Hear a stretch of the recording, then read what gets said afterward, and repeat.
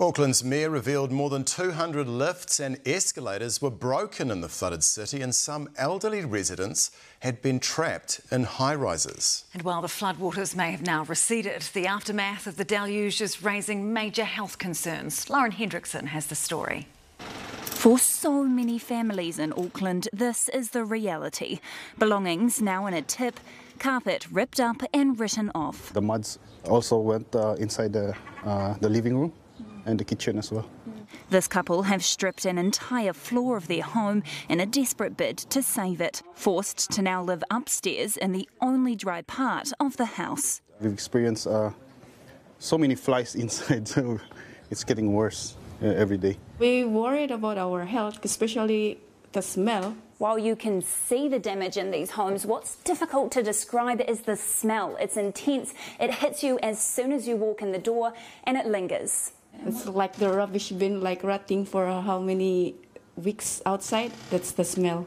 Experts say black mould, often caused by floods, is a major concern, and the risk to people's health should be taken seriously. Mould can act as an irritant for things like your eyes, for your lungs. You can actually start to get asthma even if you've never had it before. Across the road, Rashida Mangera's family's car was being towed after floodwater swept through it.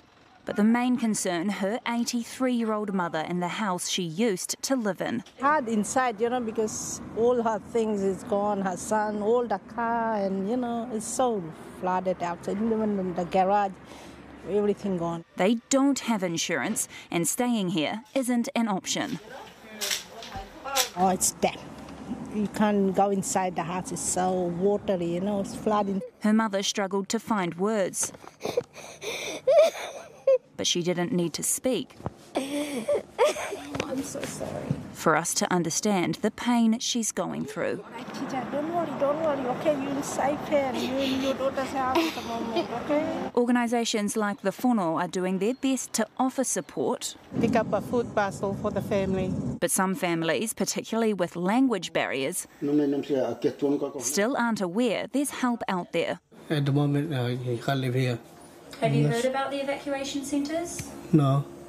For others, their homes are okay, but access to them has been cut off.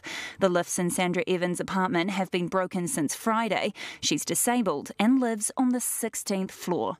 It's incredibly dangerous for me. I cannot believe that there hasn't been more immediate action. She happens to live on the same floor as the Mayor of Auckland, Wayne Brown, who addressed the issue on the AM show this morning. One of my neighbours, who's 83 years old, and there's people who are older than her in this building, and they are climbing the stairs. We're not aware of any request to us for specific assistance in those situations. Auckland Emergency Management says lift companies have assured them they're working to fix the issue.